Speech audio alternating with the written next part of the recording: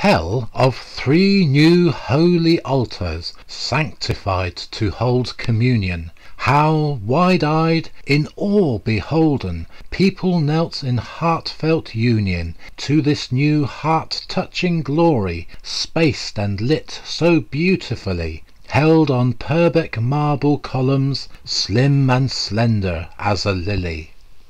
Now, as people started to move down from the town on the hill, and New Street and High Street started to get their vast tenants, people were in a state of anticipation of what their new cathedral were a-going to look like. They'd seen the vast sections of wall rise steadily over 5 years, and from a distance it looked like no church they had ever seen.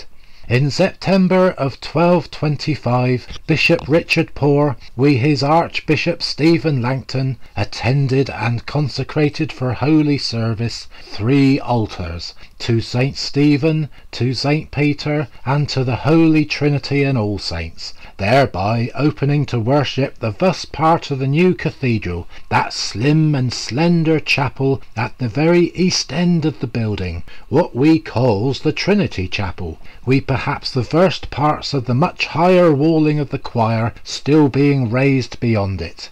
If anyone wanted to know how the wall building were a-going to work out, they need look no further. No space like it had yet been built in England. Here was no crypt of darkness, with its altar lit by a small window light and candles. This was what is best called a hall church, a space not particularly large, but with such height and lightness of touch, with delicate vaulting and tall straight lancet windows filled with stained glass, that it feels perfect. A structure this upheld on single pillars of Purbeck marble. It seemed hardly possible, but there it were, so gentle, so beautiful.